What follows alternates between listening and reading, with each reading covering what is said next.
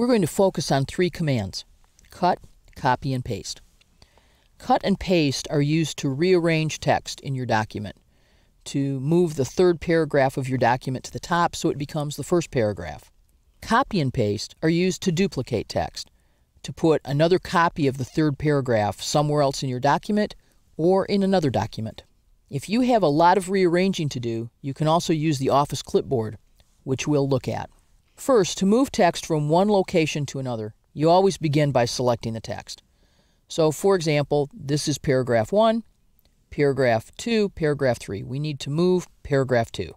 So we'll select paragraph 2, and then we'll cut paragraph 2. 3 different ways to do it. 1, to use the cut command here on the Home tab in the clipboard group. 2nd, to right-click and choose Cut from the context menu.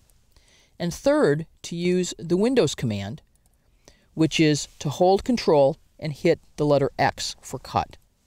The text that we just selected and cut didn't go nowhere. It went to a very specific place. It went to the Windows System Clipboard, which can hold 1 item at a time. If we don't paste this somewhere soon and we cut something else, we'll actually lose it entirely. So when I cut, I want to paste right away. I'm going to position my insertion point where I'd like this text to go, and I'm going to paste it 3 different ways. One possibility is to click the paste button. Another is to right-click in this location and to choose one of my paste options.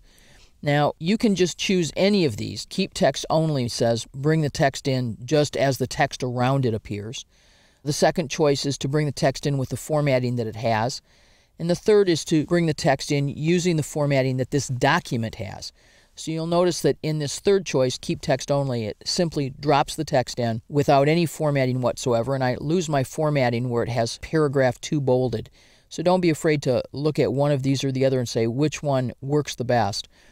If you keep source formatting between documents, it's often a bad habit later, so I would encourage you to work with merging formatting and keeping text only. But we'll go ahead and merge formatting and bring that text in. There's an extra space that I brought in. I'm going to move my insertion point and hit delete to get rid of it. Notice that this text is now all bold. That sometimes happens in a copy and paste operation or a cut and paste, so I'm simply going to go unbold it. Now I can also copy this text and put it somewhere else. I'm going to copy this text and we'll move it to the very end of our document. Press enter a couple times and simply paste this text. Again, 3 different ways to do it, using the clipboard, for example, or Control V, or to right-click and choose Paste from the context menu. So 3 different commands: Control C to copy, Control X to cut, and then Control V to paste. You might wonder where the V comes from. It's actually the proofreader's mark, that downward pointing arrow that says insert some text right here. That's where that V comes from, if it helps you to remember it. Now, if I simply want to cut and paste a couple of things, this is a fine way to do it. However, if I wanted to cut and paste a number of items, or if I want to collect some things that I want to paste into one document, then there's a better tool that I can use. The Windows clipboard holds 1 item at a time. The Office clipboard can hold 24 items. It's accessible to me simply by clicking this down arrow. And you'll notice that there's one thing sitting on the Office clipboard, 1 of 24, which is the paragraph that I most recently cut or copied. I'm going to click Clear All, so I start with a clean slate. And now let's take a look at how we might rearrange this document. So I know that 1, 2, and 3 are fine, but for example, paragraphs 4, I'd like to cut. And notice now that it's put onto the Office clipboard, it's no longer in my document.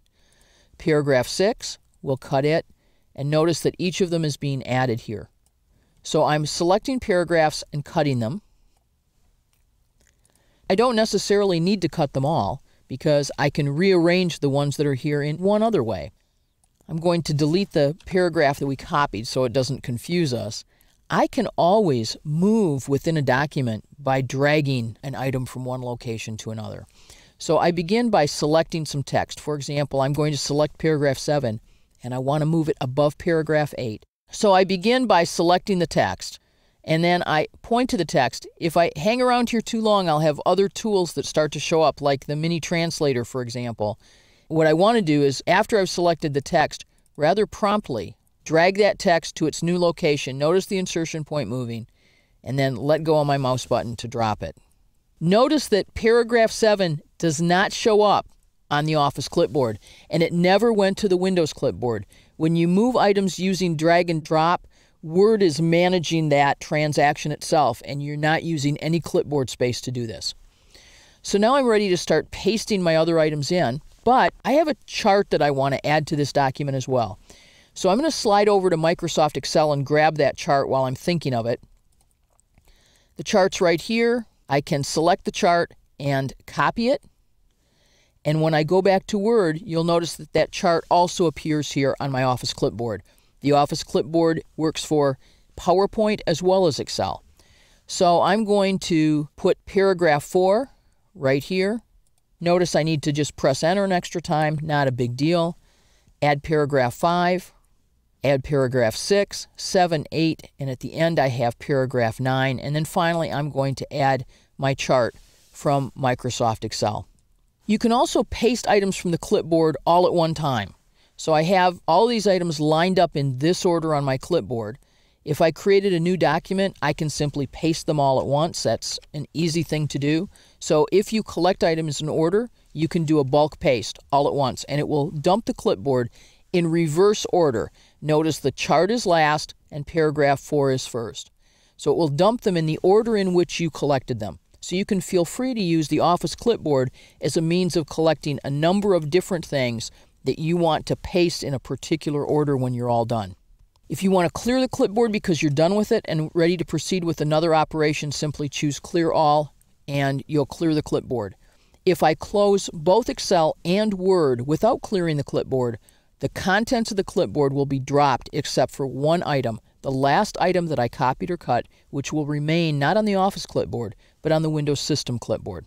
We've been copying, cutting, and pasting largely text, but as you noticed with the chart, you can use these same copy, paste, and cut commands with images, charts, and other graphics.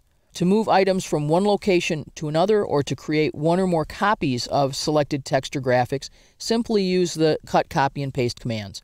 But to rearrange a document or to collect multiple text selections or objects to paste into one location, you should always use the Office clipboard.